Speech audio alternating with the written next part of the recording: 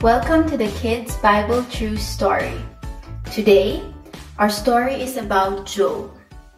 Job's trouble. In Job 19:25, I know that my Redeemer lives, and that in the end, he will stand upon the earth. Once in the land of Uz, there lived a man named Job. Job and his wife had 7 wonderful sons and 3 beautiful daughters. Job was a good man in the eyes of the Lord, and his life was a blessing to others. Job was also very wealthy. He owned 7,000 sheep, 3,000 camels, 500 oxen, and 500 donkeys, and had many servants. Early in the morning, Job would kneel and pray and thank God for his family. He loved them very much. Now one day, on the kingdom of heaven, the angels were coming before the Lord to praise him. Suddenly, Satan made an appearance. "Where have you come from?" the Lord asked Satan. "I've been roaming the earth, tempting your people to do evil," shouted Satan. "Then you have seen my servant Job," the Lord said. "He hates evil and is always faithful to serve me." Satan responded, "He only loves you because you protected his family, and you've made him very rich. Take that away, and he'll hate you." "Very well," said the Lord. "I give you permission to test Job, but do no harm to the man."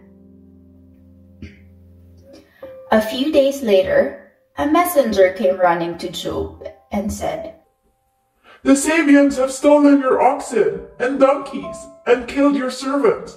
I alone have escaped." He had not finished speaking when in came a second servant. "Fire has fallen from out of the sky and burned up all your sheep and your servants. I alone have escaped to tell you." And while he was still speaking, in came a third messenger. "The Chaldeans have attacked us and stolen your camels. They have killed all the servants, and I alone have escaped to tell you." And before he could finish speaking, in came a fourth servant who said, "Your sons and daughters were together, eating dinner, when suddenly a strong wind came from the desert and blew down the house, killing them all." Job stood before them, and sorrow overcame him. His children, his servants, his possessions were gone. He tore his robe and fell to the ground with a broken heart. He prayed, "I came into this world with nothing. Surely I will live with nothing. It is the Lord who gives. It is the Lord who takes away. Praise the name of the Lord." Job did not blame God for his trouble. This pleased the Lord. Once again, Satan appeared before the God of heaven. The Lord spoke, "Your evil schemes have not worked, have they? Job is still faithful to me."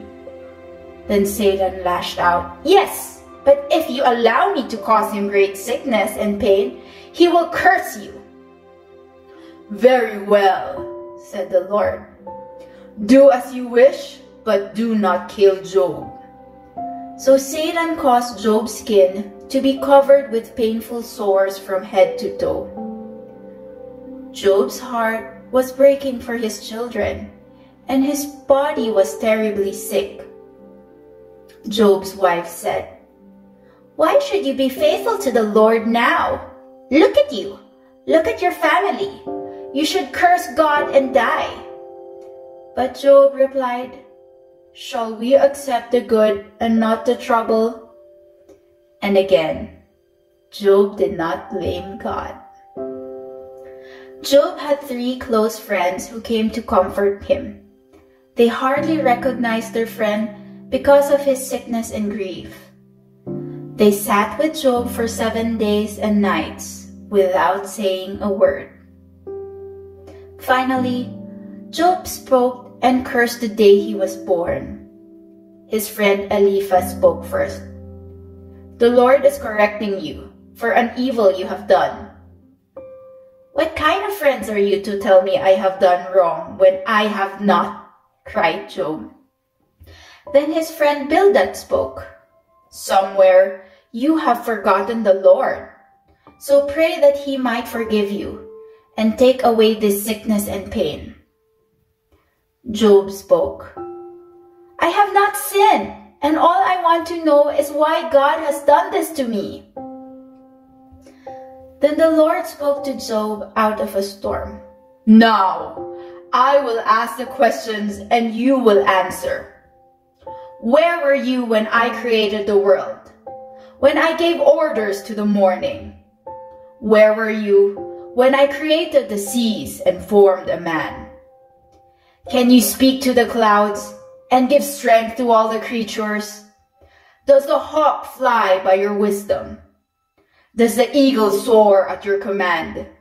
Now, do you stand and accuse God Almighty of evil? Answer me." Then Job understood.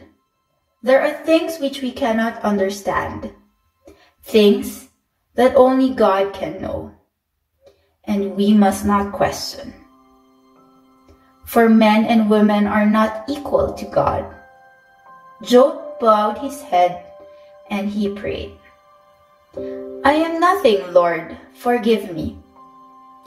The Lord was pleased with Job and asked him to forgive his friends, for they too did not understand the power and greatness of God.